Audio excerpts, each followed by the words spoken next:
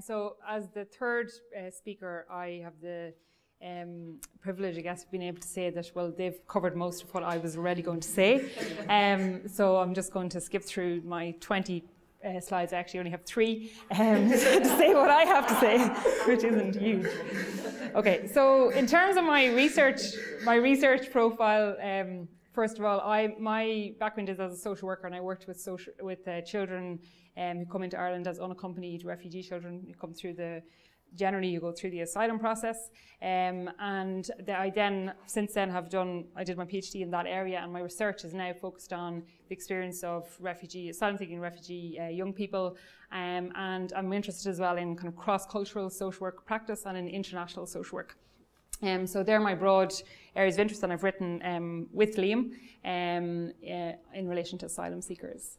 So for me, I suppose, in terms of when I was asked to speak with this, my initial reaction was, I don't think I have anything really to say. And then I started thinking about, well, why do I consider open access to be important? And sometimes I think we probably do things without really putting a lot of thought into why we're doing them, but it's seen as a good thing to do, so we go and do it. And this was useful because it forced me to think about actually why I consider it to be an important thing to do. So I suppose at the top of that, I've put the help with career development reason. So in other words, I guess, like what's been said previously, I believe that if you have something on open access, it's more accessible to people, you're more likely to be cited, you're more likely to be invited to take part in research bids, you're more likely to be maybe invited to write something with someone else, to speak at a conference, and so on. So in terms of the academic trajectory, if you want to get promoted and so on, I think it has kind of, for me, obvious benefits in that respect, that your work is more accessible. But secondly, for me, I suppose, because I come from a background of being a social worker, I want my research to be of practical use and to have an impact that's beyond the impact in terms of citation. So for me, if I'm as somebody who's doing research on working with unaccompanied refugee children, there are increasing numbers of unaccompanied minors coming into Ireland and into other jurisdictions, and I think having my papers accessible online mean that not just academics but also practitioners can access those. So whether it be a teacher who's now working with an unaccompanied minor in a school, or it's a psychologist who's doing therapy with an unaccompanied minor, or it's a social worker, or it's somebody in the medical field, whoever it is, that they can have some kind of they can have access to information that might be of use to them.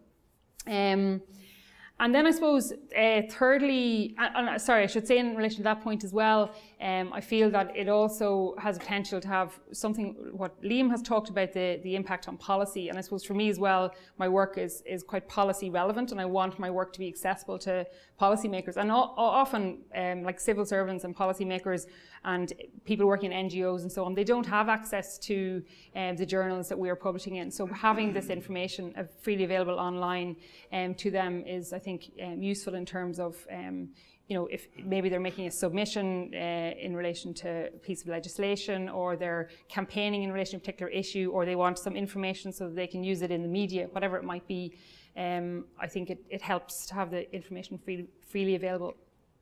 And then I suppose my third point is around making my research available to people without resources to pay for them. So, and this for me includes those who participated in my research. So I suppose 2 particular pieces of research come to mind in relation to this. So one is a study that I conducted in Ethiopia with former colleague Dr. Mary Allen on gender-based violence amongst the experience of women in Ethiopia in relation to gender-based violence.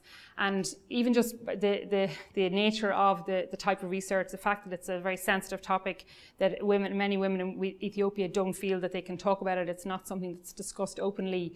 For me, I think having research that's accessible to people is, in that situation, is really important. And I suppose for me, like, the women participated in the research study, and I mean, the likelihood is that many of them wouldn't be able to read anyway. But if any of them were to go on to study or to look into these issues in more detail, making sure that they can access what I have written about them, to me, is like crucially important. Now, obviously, I could, in other circumstances, even if something wasn't openly accessible, I could make a decision that anyone who participates in my research, I send them a copy of my article. But given the gap between Ireland and Ethiopia and the fact that people don't have internet access in many situations, that's not necessarily going to be practical. So making sure that it's available there in the future for them, I think, is really important. And the second example of that, I guess, is in Ireland in relation to asylum seekers in the direct provision system. So again, asylum seekers in direct provision will not have the financial resources on the €21.60 that they're currently getting, and they're not going to have access to pay for a journal article. So again, having that, and there's a lot of asylum seekers now who are engaging in campaigning in relation to issues they face, so having the information available to them, for me, is very important. And then a kind of final one that I added in there was around easy dissemination on social media platforms such as Twitter. So I use Twitter, Liam uses Twitter as well, and we were writing an article jointly, and when we put it up in the research repository, we shared it on Twitter. And Joseph very kindly reminded me of this when he was helping me in relation to the presentation. So even just that, being able to get your information out there. So I decided, for example, for this week, an open access week, that I was going to tweet one of my publications every day this week, just to highlight the research repository and to allow people to have access to the publications. And I think as well, for me, like because I teach social work students and I have a lot of interaction with social work practitioners, sometimes practitioners in practice are very skeptical about what academics do, and they kind of think that, well, we just teach, in these 12 block terms, and then we're kind of off the rest of the time and we've nothing else to do. And so even just to be able to get your research out there to show this is actually what we're doing and this is the research that's available that might be able to inform your practice, I think is very important. And just my last slide, just wanted to kind of draw attention to the usefulness of the monthly statistic reports that the repository send out. And again, thanks to Joseph for pointing this out to me. So what really interested me here was the fact that Ethiopia appears in my downloads.